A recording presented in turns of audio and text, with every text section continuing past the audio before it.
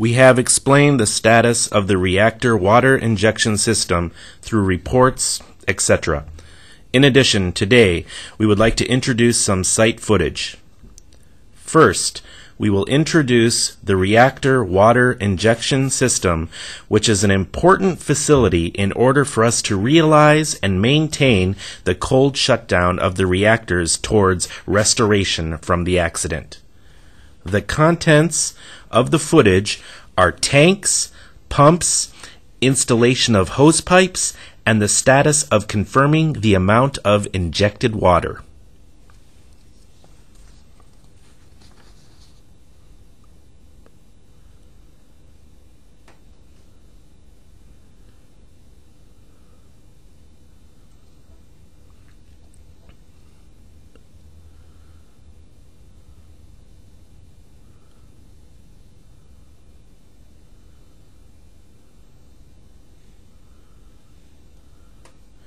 The buffer tank is installed on the east side of the main building.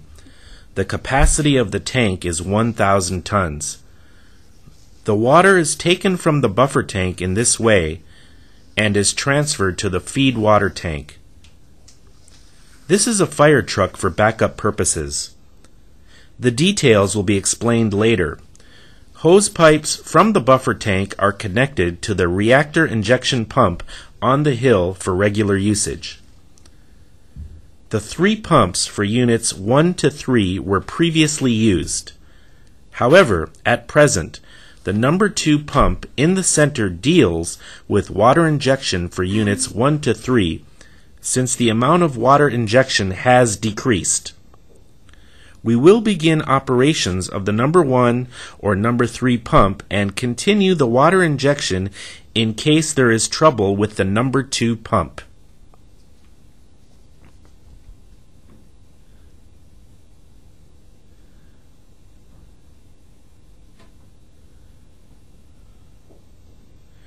Around the pumps, workers from manufacturers and TEPCO employees engage in periodical patrol and maintenance work.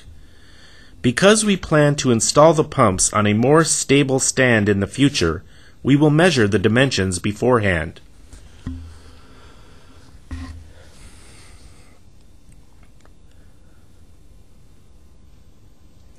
This is the reactor injection pump on the hill for emergency use, which is next to the reactor injection pump on the hill for regular use. We have installed the 3 pumps as is the case with the pumps for regular use. We can see the red box at the back. This is the emergency power supply facility for the emergency use pumps. A temporary boric acid solution pump is installed next to the pump. The boric acid solution will be injected immediately in the event of a recriticality.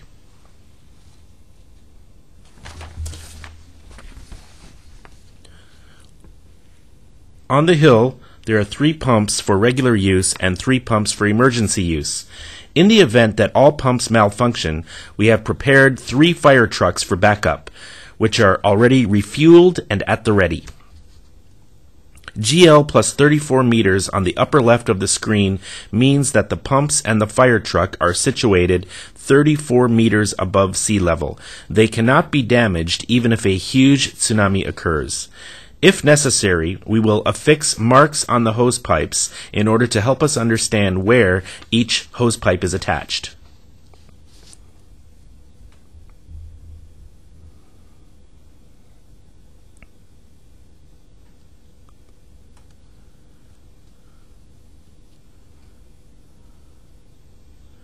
The reactor injection pumps on the hill are arranged as shown on the screen.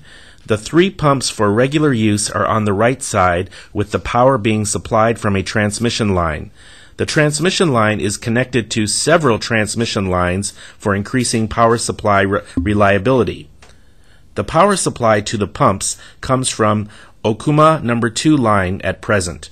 However, in case of a blackout, the power supply will be maintained through the other 4 systems, such as the Okuma number 3 line, Tohoku nuclear line, Yonomori number 1 line, and so on. Furthermore, the pumps for emergency use are on the left, and a diesel generator is in the center. The power supply to the pumps for emergency use is maintained through the diesel generator. Water injection from the buffer tanks is carried out in that way.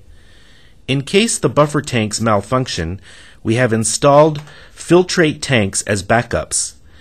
8,000 kiloliters is indicated on the body of the tank. 2 8,000-ton tanks have been installed at the power station.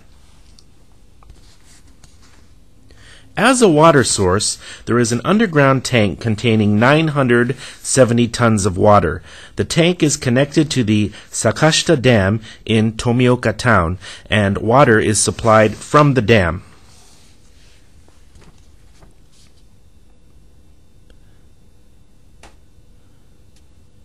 This is a view of the buffer tank from the filtrate tank. In a worst-case scenario, if these pumps malfunction, we have installed a reactor injection pump and another purified water tank using a different route. This is installed next to the turbine building. There are 2 2,000-ton tanks. Next to the tanks, there are reactor injection pumps and a diesel generator for exclusive use.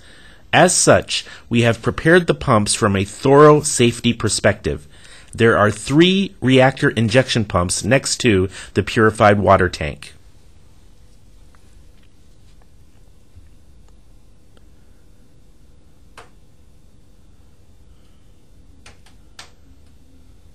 This is the view of the reactor injection pumps on the hill from the turbine building.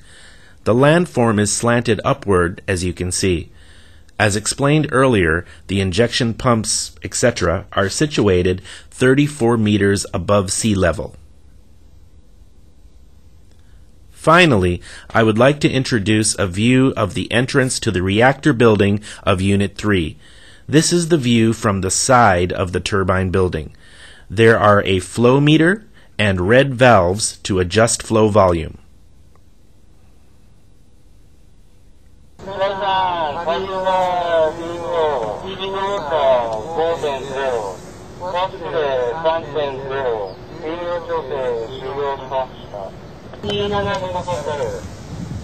We are checking the flow volume of the pumps and pressure for injected water day by day in this way and confirming whether to inject water stably.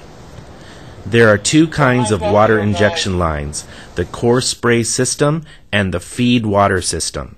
These flow meters are remotely monitored via a web camera on the computer at the main anti-earthquake building.